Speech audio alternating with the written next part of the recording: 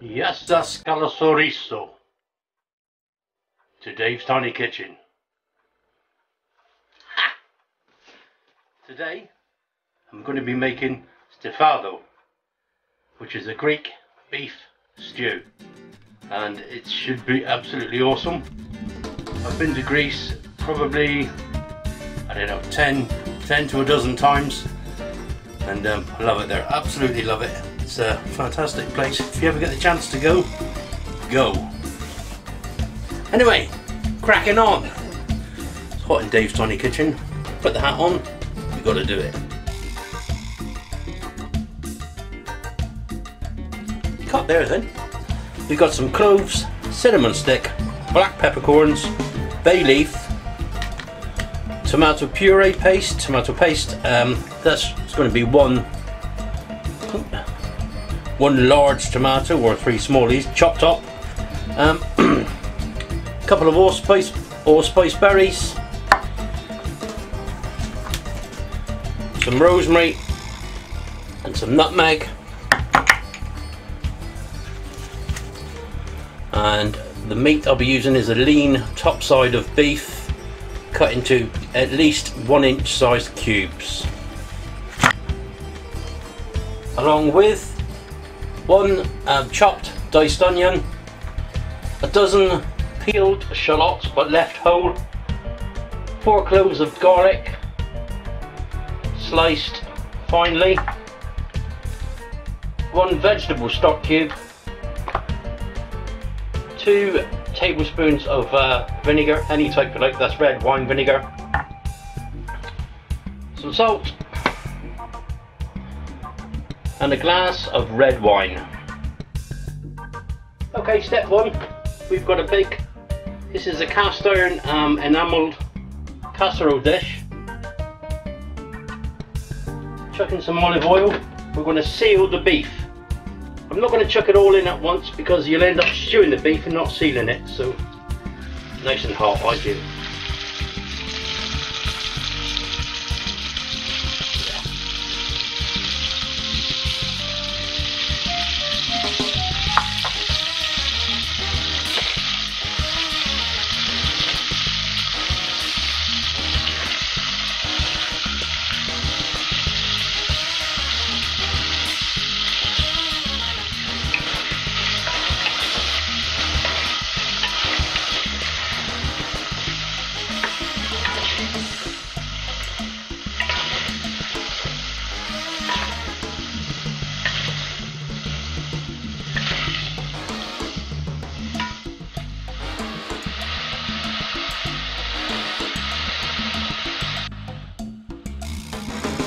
That's all our beef sealed. Next step is to chuck in the chopped onion and the 4 cloves of garlic which have been finely sliced.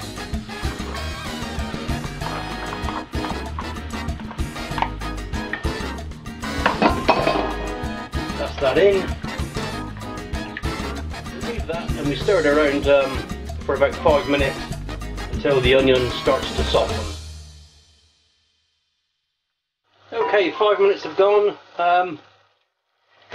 The onion and the garlic have softened now. Meat's absolutely fine. Next step is to chuck in the 2 tablespoons of vinegar and the glass, rather a large glass, of red wine or white wine, which any wine but wine.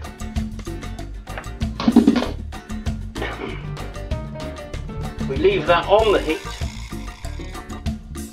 for another 5 minutes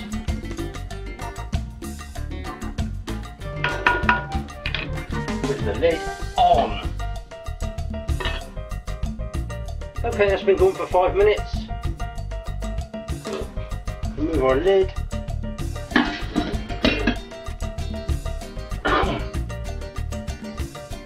Next thing go the dry herbs that you saw earlier, and the stock cube, vegetable stock cube.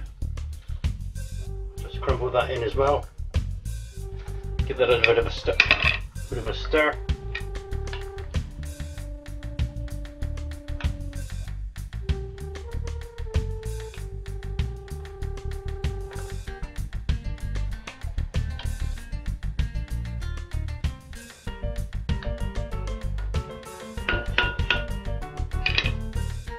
2 tablespoons of tomato puree. So 1, 2.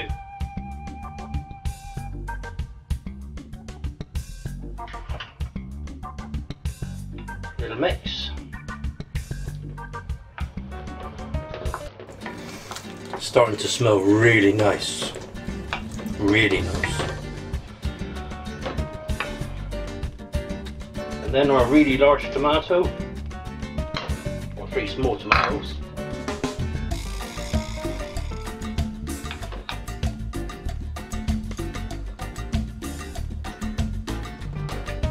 I think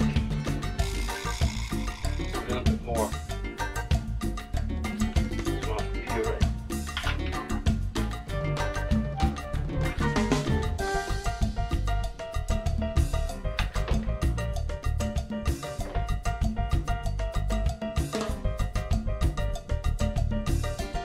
Salt and pepper,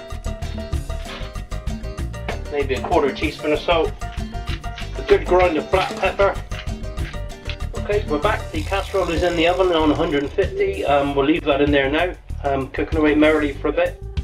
In the meantime, we add the dozen peeled shallots into this pan, hot-ish pan, and basically we just stir these around whole as they are. May look strange, but I can promise you they'll be gorgeous.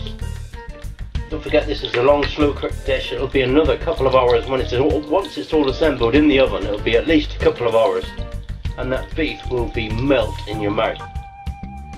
So we fry these now for 5 minutes or so until they're just coloured, just a bit of colour on them. We're not cooking them all the way through. We're just colouring them as best we can all over. Okay, that's our Stifado out of the oven. These are our shallots, just fried until they've just got a bit of colour on them, and they go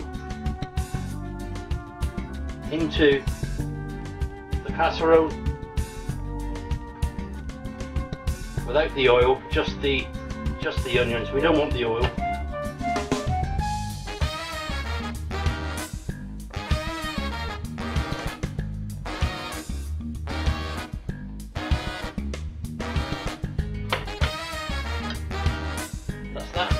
Does that look, you know, doesn't that look tempting or what? Smells lush, really nice. We top that up with a bit of boiled water, boil the kettle. I'll be doing that in a second and we'll come back to it. Okay, so we've just topped up that casserole, just covered the beef completely with some boiled water from the kettle, and I'm going to put the lid back on. That's now going to go in a moderate oven for another couple of hours, and then we'll come back. You can check every so often. You don't want it to boil dry. It shouldn't do with the lid on, but you want a nice thick, rich gravy at the end, or thick-ish. You know, you want to be able to dip some bread in it and munch it. Here we are. How good does that look? Rice, garlic bread, Stifado. Yamas. Let's give it a go.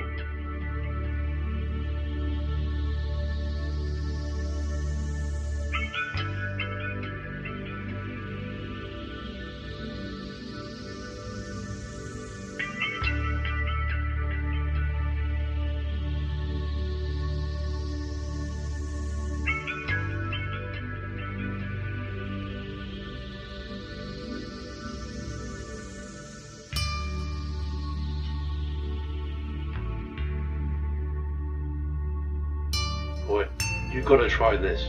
You have got to try this. Believe me. Good. Thanks for watching.